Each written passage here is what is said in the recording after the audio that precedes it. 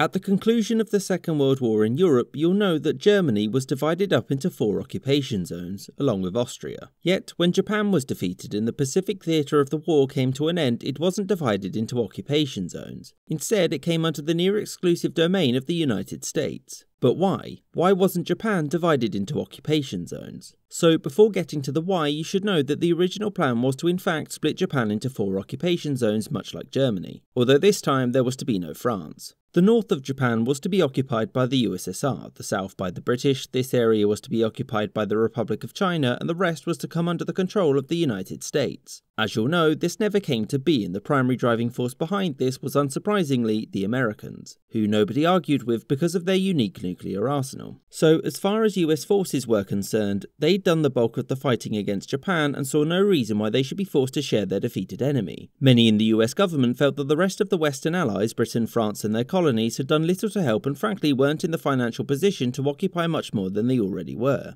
It also won't shock you to know that the occupation of Germany and Austria was already fairly tense, especially between Soviet and Western soldiers, and there was no desire to repeat that in Japan. Furthermore, Truman was a fundamental opponent of communism, and so he refused point blank to give any part of Japan beyond South Sakhalin to the USSR, since he was unsure if they would ever leave or whether or not they would start spreading communism there. He also flat out refused to deal with the French, since their role in the Pacific theatre was minimal, and Truman considered it a big enough favour that France would be allowed to take its colonies back. So the Soviets were keen on having a part of Japan under their own occupation because why wouldn't they? While Stalin was happy to regain South Sakhalin, he was annoyed that the USSR wouldn't be involved with the occupation, since he felt that even if Japan was disarmed, it would continue to be anti-communist, which, to be fair, it was. But the USSR was the only power that the US wouldn't budge on because of the new Cold War. As for the Republic of China, it wasn't particularly interested in occupying mainland Japan, since it would take money and resources which it couldn't spare, especially when considering the momentarily halted civil war. Chiang Kai-shek was mostly concerned with getting the island of Formosa back along with Manchuria, and he did get the first one, so beyond that there was little more that he wanted.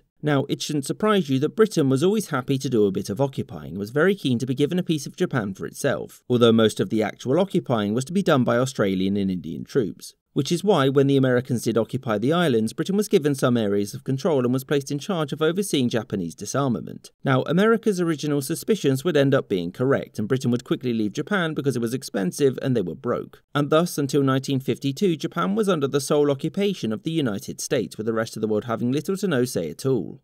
I hope you enjoyed this episode, and a special thanks to my patrons: James Bizanet, The Pastry Section, Danny Maloney, Marvin Cassell, Kelly Moneymaker, Rob Waterhouse, John Bizquez, Mo, James Castaneda, Aaron the Whites, Jordan Longley, Marcus Arsner, Gustav Swan, Jerry Lambdin, John Bailey, Calling Castleman, Rashid Ali, Spinning 3 Plates, Fielder Oink Oink, Maggie Patskowski, David Silverman, Izzy, Lexi Schwinn, Robert Wetzel, Sky Chappelle, Spencer Lightfoot and Winston Kaywood.